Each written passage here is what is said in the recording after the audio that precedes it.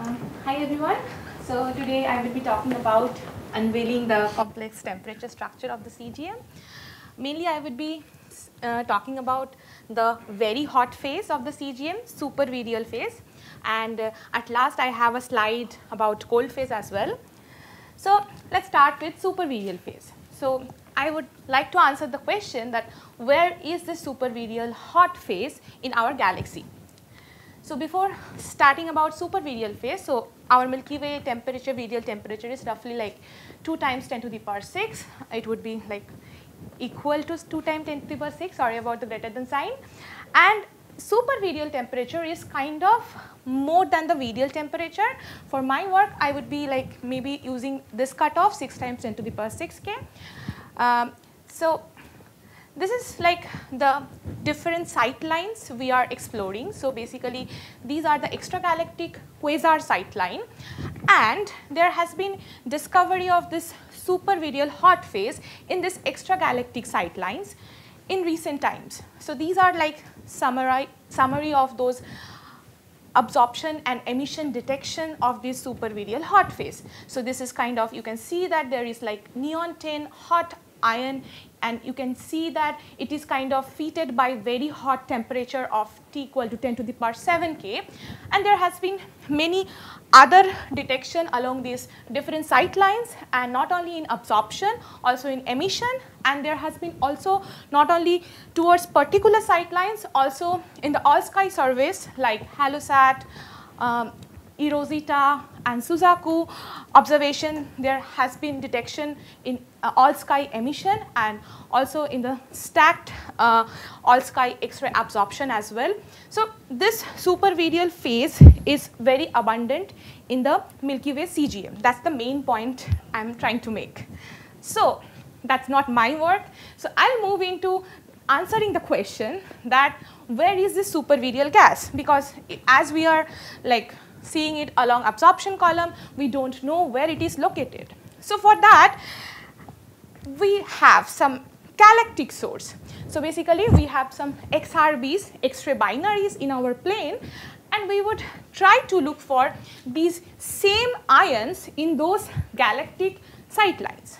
So let's see whether we can detect this high ion like neon 10, silicon 14, sulfur 16 in those sight lines. Yes, we can detect some of them.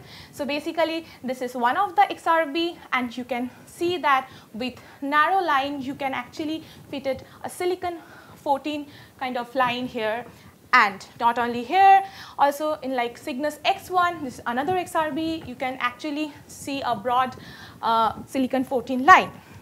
But now then you might say that, okay, then the problem solved, it's coming from interstellar medium, it's not coming from CGM. But we have a large sample, we have kind of like 28 XRBs, and like out of 112 observations of different combination of these XRBs, we only have 25 detections. And so these are the basically all the observations, and there are a lot of numbers, but you can look at those bold numbers, those are the detections. And 25 is a small number comparison to 112, but there is also like, there is some detections, right? But if you look down like deeply into it, then you also see this 25 detections are also not coming from the intervening medium, which are between XRBs and us. So they are mostly intrinsic to the XRB sources, because we kind of tested the variability of these lines, and we see most of the lines, most of the detected lines are variable in nature. So basically most of them likely intrinsic to XRB source and not from the intervening medium between XRB and us. So then the conclusion from this would be, so this gas is either extraplanar or in the extended CGM. Now how we would break this degeneracy between this, where it is, like whether it is an extraplanar or extended CGM. Now here comes the simulation basically. Simulations can give us insight, because in simulation we can check these things. So this is one of my simulation where we ran it with Gizmo. It's an idealized box of Milky Way type galaxy, and As this is like, you can see the phase diagram at one of the snapshot, and this horizontal line actually marks the supervirial phase temperature cutoff, and as you can see that there is some supervirial phase, some gas within this 20 kiloparsec. So basically the conclusion from this simulation is the supervirial phase is, at least in the simulation, we can see it within 20 kiloparsec, so mostly they are from extraplanar region. Well, and not only in one snapshot, so this is a one snapshot, we are catching this supervirial phase in lot of different snapshot and with different variation of our run. So basically we have tried like low resolution run, high resolution run, we have cosmic ray, low cosmic ray, high cosmic ray, and surprisingly we also see this gas in no feedback run. So when we don't have any feedback, we see this gas. So that is actually surprising, because we thought, okay, feedback is causing the heating of this gas. But in our simulation, apparently, it's not the dominant process. So then the question is, how is this supervirial hot phase formed? So then we tracked this gas particle back in time, which we find like supervirial. So this is one of the tracking. So basically we track the gas we find supervirial at 1 gigayear and tracked back in time. So as you can see that this is the temperature tracked back time, and you can see that it's starting from virial temperature, and then it slowly increases and basically give rise to the supervirial phase, and immediately after it is going to a supervirial phase and it is basically cooled down immediately. And as you can see in the density, there is also an increase in the density also. And this is the position of the supervirial gas, and you can see even at like 1 gigayear it is at like within 10 kiloparsec, but it is coming from 50 kiloparsec. It is actually a infalling gas which are infalling and giving rise to this supervirial phase. So the main physical mechanism what we think is going here is like the infalling gas are actually, infalling virial gas are actually getting heated up due to the compressive heating, and because of that it is going to give rise to this supervirial phase. So this is the blue lines I am talking about. I will get into this orange line later, and to our all the surprise we can see basically in all of our runs we can see this same mechanism, and that is why we are also catching this in our no feedback run. So now you might ask the question, then all of the infalling gas are getting heated up to supervirial phase, or there are some exceptional. So the exceptions are in orange, and as you can see that these are the infalling gas, those are starting from virial temperature, but they are not getting, like their temperature is not getting rise to supervirial phase. Then the question is why? Why some of them are getting heated to supervirial phase due to compressive heating, but some of them are not. Then we dig more into it, and we actually try to see what is the initial angle the gas, infalling gas is making with the rotation axis of the galaxy. So this is the theta I am talking about. So this is the rotation axis of the galaxy, and this is the gas infalling, and this is the theta. I am plotting the initial theta of those gas particles which are infalling.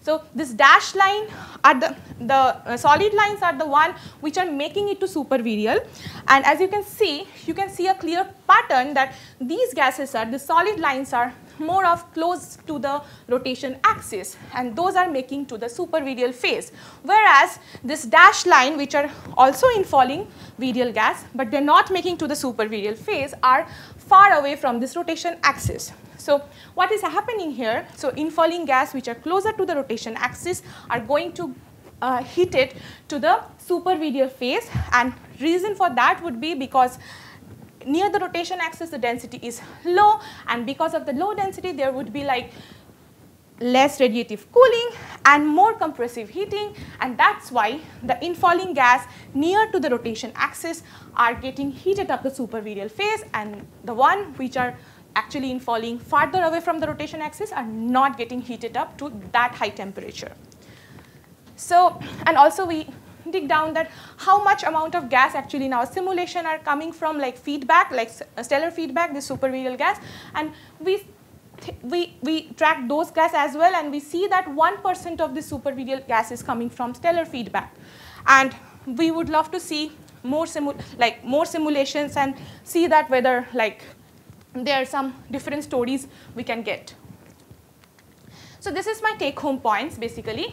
And so basically supervirial gas is an extraplanar disk, and we can conclude it both from observations and simulations, and it is coming from infalling virial gas near the rotation axis, and stellar feedback contributes 1% of this gas.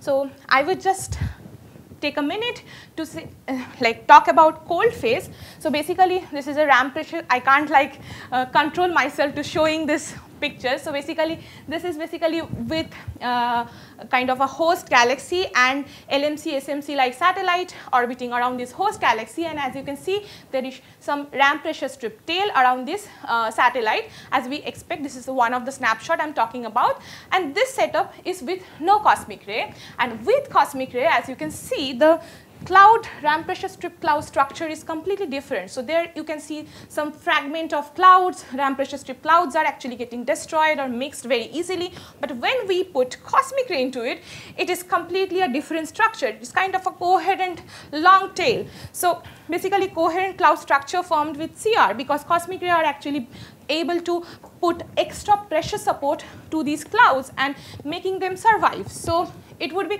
very interesting to observably kind of see the size, power spectrum of these clouds, ramp pressure strip clouds, and if we can see it and we can see this kind of coherent structure, maybe we can tell something about this cosmic ray component in the galaxy or in the surrounding region. So with this, I will end my talk. So thank you so much for your time. Very nice talk. We have time for a quick question or comment. If anybody has a quick question or comment, please. I noticed this is probably not what you were focusing on, but do you know what happens to that supervirial gas after you have identified it? Does it actually fall onto the disk? Yeah, it's actually getting supervirial phase before joining to the disk, and after they join the disk, they immediately actually cools down and get into the ISM. So it's kind of a very transient phase. It's between that cold phase and hot virial phase, basically. Yes. Okay, any other questions or comments? Eshu, if you could please come up and get set up. So let me actually follow up this, one question there. So you said it falls into the disk. Does it eventually form more stars? Not really. It sort of stays hot in the disk. No, it's cooled down, and okay. That is actually forming stars. But obviously, we don't see increase in the star formation rate. But these are the gas which are forming stars, basically. Okay. This cold phase. Okay. Yeah, yeah. Okay. Great. Thank you. Oh, one more question, please.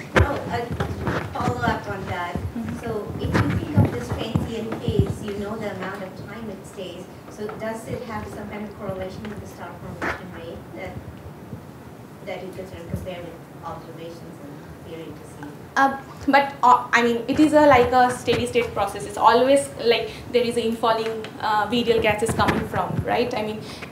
You can catch this supervirial phase at all time step. It's a transient phase, but there is another set of virial phase which are basically getting dropped down. So we can't say that.